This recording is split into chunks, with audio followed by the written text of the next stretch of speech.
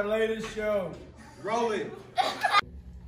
Hey DHS, welcome to Warhorse World News. ¿Qué tal, DHS? Bienvenidos a las noticias. To start off, we'll be talking about the tragic passing of the Queen and some natural disasters.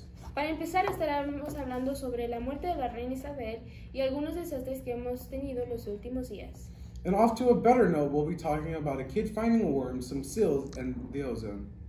Además, estaremos hablando sobre un niño que encontró una serpiente, la capa de ozono y algunos otros temas. We have good news, DHS. Scientists estimate that the hole in the ozone layer could close in 50 years. Welcome to DHS News. 2 earthquakes have struck Mexico, killing 5 in total over the past week. One with a 7.6 magnitude and the other with a 6.8. In other news, Puerto Rico and the Dominican Republic are still left with no water or running electricity as Hurricane Fiona hit them, causing flash flooding, triggering mudslides, and leaving the entire U.S. territory without power. The Phantom of the Opera has come to an ending after holding the world's longest show. After a good 35 years, they have finally called it the end. On a lighter note, Antarctic researchers have been counting the Weddell seal population from space using satellites and 300,000 citizen scientists. Y ahora las noticias locales. Make sure to get your yearbooks. They're on sale for $50. STCLA is going on their fall leadership this Wednesday into San Antonio. The bonfire this year for homecoming is October 5th. Make sure to put it down in your calendar. Butterflies have been migrating to South Texas due to North Texas climate change. That's why they've been flying around town. Welcome back to DHS Dancing. These are the best dancers in Divine.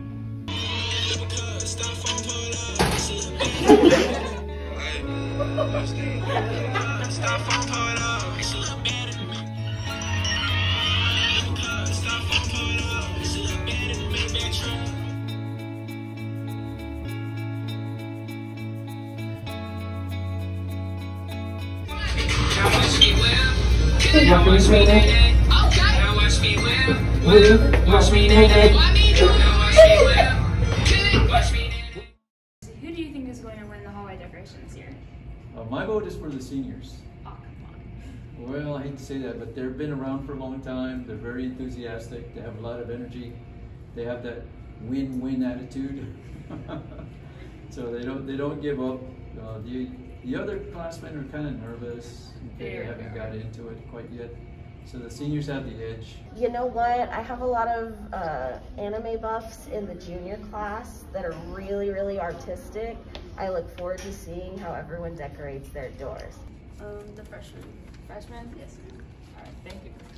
I think the juniors because I'm a junior, and that's what I believe strongly. I strongly believe we're going to win. We have some very artistic people. I think seniors are going to win. They are mainly they're very talented in what they do. They got a strong spirit, and I think they can do well to make us proud. Hey Divine, this is your DHS Broadcast Journalism. I'm Andrea. I'm William Martinez. I'm David Rose. I'm Michaela Brighton. I'm Logan Camarillo. And we'll be asking random people random questions. If a plane crashes between the U.S. and Canada, where would you bury the survivors? It depends on what citizenship they follow, whether they're United States citizens or Canadian citizens. Actually, it doesn't matter where it crashes. They go back to the country they came from. How old is our solar system? No, I don't know. Like That's 5 questions. 5 billion years old. Thank you. If you're in a race and you pass the person in second place, what place are you in? Third? How many bones are in a human body? 100. 150? 150? How many Earths can fit in a sun? 230. What day did America get its independence? 1974. What is the person that studies weather called? Weatherman. Which planet is closest to the sun?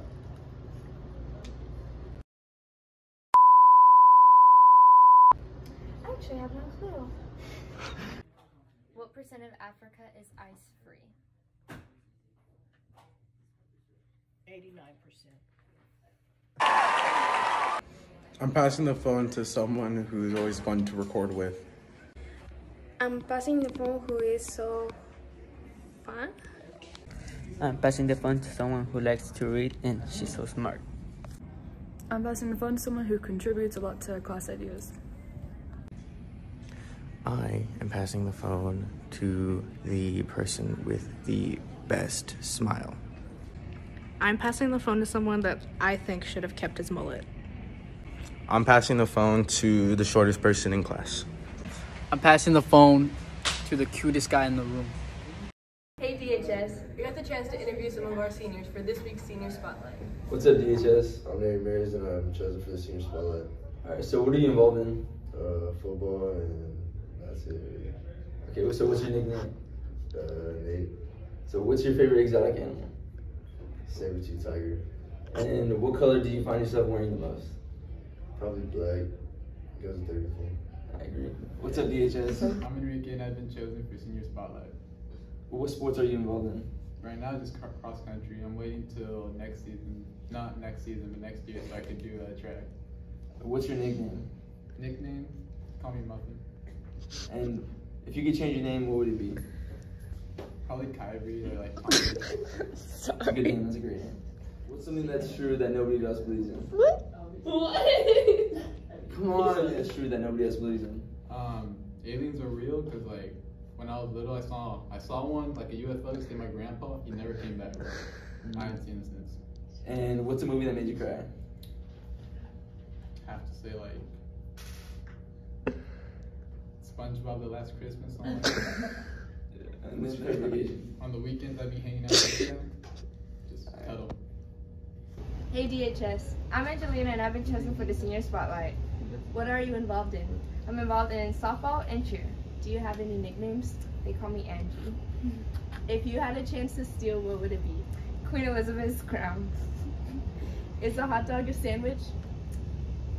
No, it's not. Hey DHS, my name's Caitlin and I've been chosen for Senior Spotlight. What are some things you're involved in? I play volleyball and I'm a cheerleader. And what is your nickname? Katie. What is the last movie that made you cry? The Good Dinosaur. And would you rather be early or late to an occasion? Late. What's up, DHS? This week we're going to be going over the past weekend's college football games. Let's check it out. This past weekend, September 24th, A&M played Arkansas.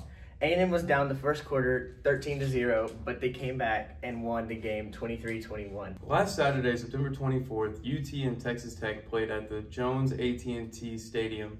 UT was able to score a majority of their points in the first half, but unfortunately, Tech was able to beat them in the second half with an end score of 34-37. Hello, I'm with Miss Conger. Mississippi and A&M are going to play this weekend. What do you think the game score is going to be, and who do you think is going to win? Obviously, since I'm a true blue Aggie, I think A&M's going to win. It's going to be a tough game, but I'm going to predict that A&M will win 30-3. Okay, thank you. A&M is playing Mississippi State this weekend. Who do you think is going to win? Mississippi State. And what do you think the score will be?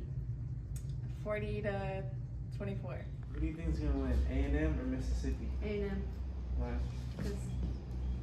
Why? Because, period. Good answer. Who do you think is going to win the game, Alabama or Arkansas? Alabama. Who do you think is going to win, Arkansas or Alabama? I got Alabama 45-10. This was our college football recap and our predictions for this weekend's game. Brought to you by DHS Broadcast. I'm here with starting fullback and middle linebacker, Brandon Martinez. and I'm asking a few questions. How does the student section affect the game? They really get me pumped and energized. I like hearing them cheer. It's fine. How do you feel about Friday's game and your volleyball this week? I'm excited, ready to play. I think we'll take the dub, be 5-0. And what are some key things your team needs to work on? I don't know. I think we're a pretty good team. Fix a few slip-ups. That's all. Aaron Bonilla, tight end DN. I'm asking him a couple questions. How does the student section affect your game? I mean, it keeps me hyped during the game. I mean, they're loud. I mean, yeah, they're really loud, crazy. So, yeah, they keep me hyped during the game. What are some key things your team needs to work on? We need a That's a good one. I don't know. Okay, how do you feel about Friday's game in Uvalde this week? Oh, it's gonna be a good game. I mean, I don't know. Maybe a good game. I'm here with Sam, and I'm asking a few questions. How does the student section affect the game? well, it really gets the whole team hyped before the game and during the game. So, How do you feel about Friday's game in Uvalde this week? they're a good team. They pass the ball a lot, which we're not used to. So, it's gonna be a good game. And what are some key things your team needs to work on? I think we need to work on our defense a little bit. I'm here with Corey and Cole, and I'm asking a few questions. How does the student section affect their game? I feel like it gives the team more energy and gives us better enthusiasm to beat the other team. I really don't see much for it because they really don't do anything. How do you feel about Friday's game in Uvalde this week? W, all the way. I feel like it'll be a pretty good game. We should come out with a W. And what are some key things your team needs to work on? Our secondary, they need to get there together. But other than that, we should be pretty good. I don't think there's anything we need to work on. I'm here with Aiden Zapatos, Joseph Rojas. and what are some key things we need to keep in mind going into Uvalde? Uvalde is playing pretty hard this year because of what happened last year. We need to keep in mind that we need to be good sportsmen, but we need to get it done. I also think that we need to do what we need to do on offense and defense to secure the W and go 5-0. I'm here with Coach Gallegos, and I'm asking him a couple questions. How does the student section affect the game? I'm not sure. I'm in the press box. What are some key things your team needs to work on? Key things the team needs to work on. Practicing better throughout the week. How do you feel about Friday's game in Uvalde? I feel good about it. After watching film, I think we can do some things that they're not used to and catch them off guard. So I like our chances. Thank you. What's up, DHS? This week we're going to be covering Arabian volleyball.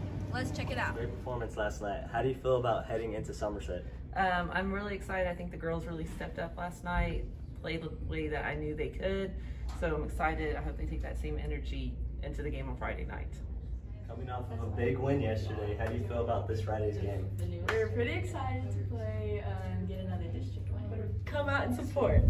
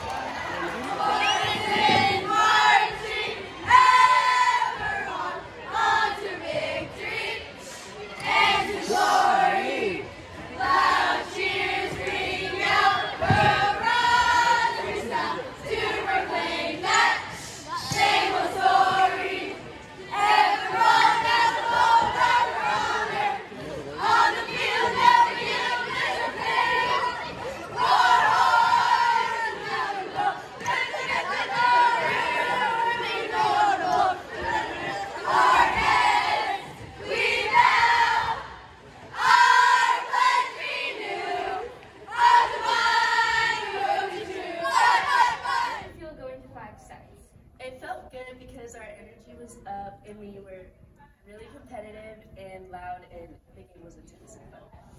And how did it feel going home and being in your own court? It felt really good because we got to have all our parents and our fans here to watch us here play in fun. So. Last night was parents' night at the volleyball game. How did it feel having to know that your daughter was a senior and this was her last year? Well, I've been fortunate enough to, be a part of Parents' Night for 4 years. It's all kind of surreal that she's a senior. Not really ready for that, but it's kind of cool. Senior kid out there as a senior finally, but at the same time, it's pretty sobering actually. It's pretty cool. How did you feel about last night's Parents' Night? I thought it went very, very well. It was very special to me. It is my daughter's senior year. So being our last parent night was pretty hard, but it was very, very nice. This Friday, the Arabians play Somerset at 5 o'clock. Come out and support. Okay, this is our SpongeBob chant for the kickoff. Are you ready, kids? Aye, aye, Captain! I can't hear you! Aye, aye, Captain! Oh!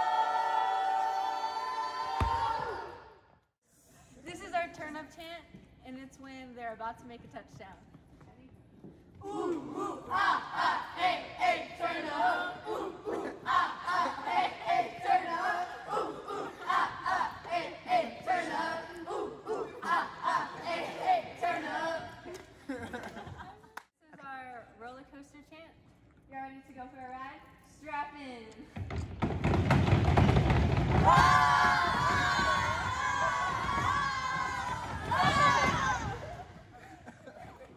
This is our first down chant.